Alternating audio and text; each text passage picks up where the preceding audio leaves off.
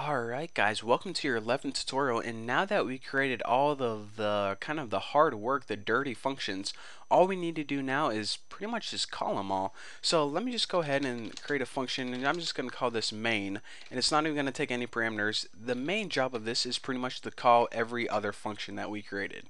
So again, like I said, what this is going to do is it's going to open up a file and it's going to loop through every line of the file, and every line is basically a company.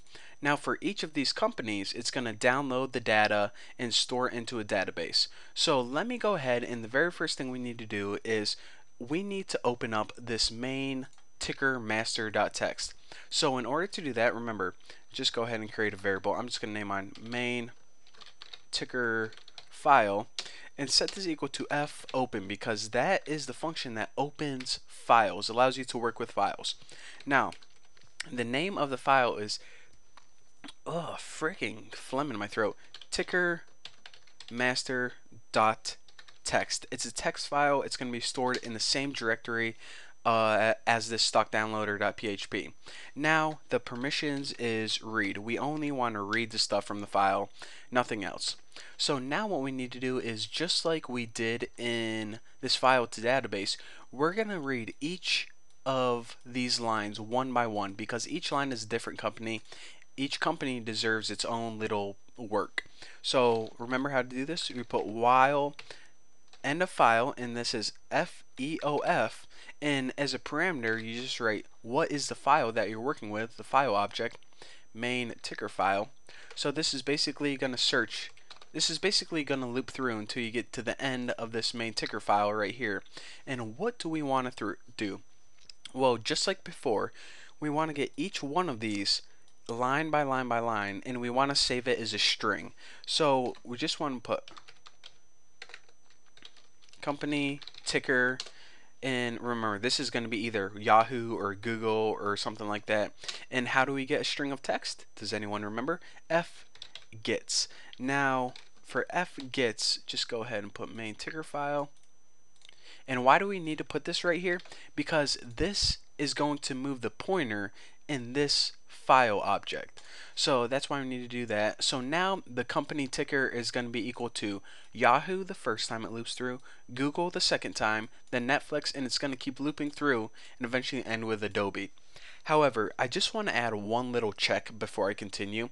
Sometimes whenever you're inserting, you accidentally hit space at the end, or maybe even at the beginning.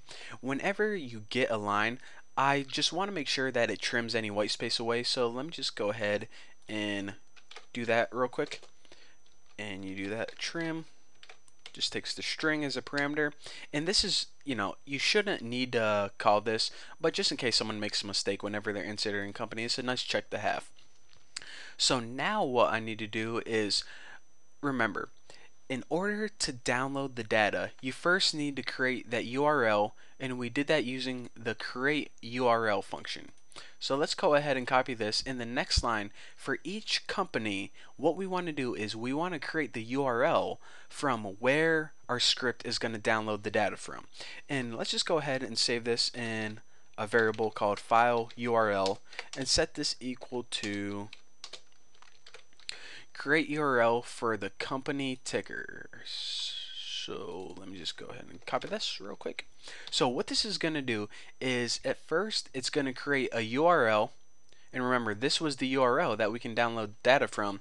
It's going to create one for Yahoo, and then it's going to create one for Google and Netflix and so on and so forth. So all we did in this line is we're just getting a string, a URL. So now this file URL is equal to some file, some URL, just a string of text. So now what we want to do is we want to download and save the file from this URL right here. So the first thing we need is a location to where we can save it as. Now I didn't show you guys this, but this is a real easy thing. You don't need to see me do this. What I did is I already created a folder on my server called text files.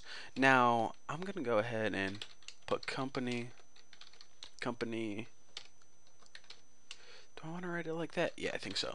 Company text file, and I'm gonna set this equal to the directory. And what this is I'm basically gonna set this equal to a file name. Now each of these file names have to be unique because whenever I save this data as a text file, it needs to save it somewhere, so that's what I'm creating right now. So where do I want to save each of these companies' text files? Well, like I said, I already created a folder on my server called text files. You'll see later on whenever I upload them. And remember, whenever you're working with files, you need to hit slash. And here's another thing. I'm going to name each of these files yahoo.txt, goog.txt, enflix.txt, and there's a space right at the end of there, enflix.txt. So in order to do that, whenever you're writing the file name, you just don't write it like this because that's going to name everything Yahoo. Just go ahead and append a variable, which is the company's ticker, and you'll see what's going on in just about 5 seconds. And then what you want to do right after this is just append the ending text. Now what this is going to do is basically going to loop through each of these lines of text, and it's going to save each of those files as that name, yahoo.txt, google.txt, and that's what we're going to be doing. So right here we created the URL of where we can download the data from, and right here we're saying, okay, this is what we want to save the file as. We want to save it as whatever name it was, .text, and we want to save it in a file called text files. Easy enough. So now what we need to do is we actually need to download and save those files because, like I said, we just created a bunch of strings right here. We didn't do anything. Now remember, in order to download and save the files, we created, ooh, I kind of stuttered there. We created a function called getCSVFiles, and what it does is basically you pass it in a URL and it downloads, you know, pretty much whatever is at that URL. So just go ahead and hit get CSV file, and instead of these parameters, the first one is the URL. Where is the location of the file that you want to download? Well, it's at that file URL, and now this output file is basically asking, okay, now that we have this, where do you want to save it? Basically, what do you want to name your file? What do you want to save your file as? We want to save it as whatever this thing was right here, yahoo.txt, google.txt, so on and so forth. So now what we did pretty much is we have this file and it is saved on our server as a text file. We can't work with a text file, so now what we need to do is we need to convert that text file to a database. Oh, what do we have right here? A nice function that converts text files to databases. How freaking convenient. Who would have known to build that? So now let's just go ahead and do that. And the first parameter is, what is the text file that you're going to be using? Well, the text file is company text file, right like that.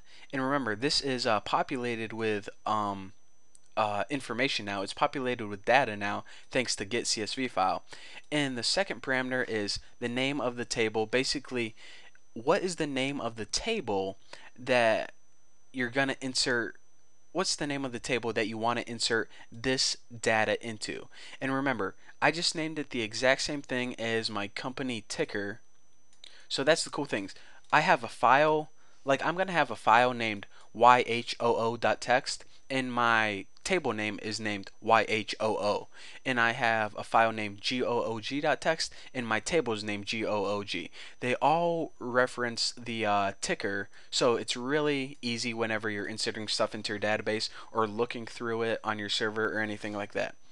So now check it out. You may think we're done, but we're not. I'm just kidding. We only have one line of code to go. We have 4 functions right here.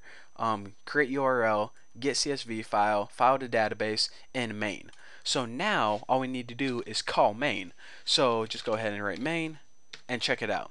So it's basically gonna say include this, these are my functions, and now I'm calling main, and whenever it calls main, it's going to kick off and call all these other functions.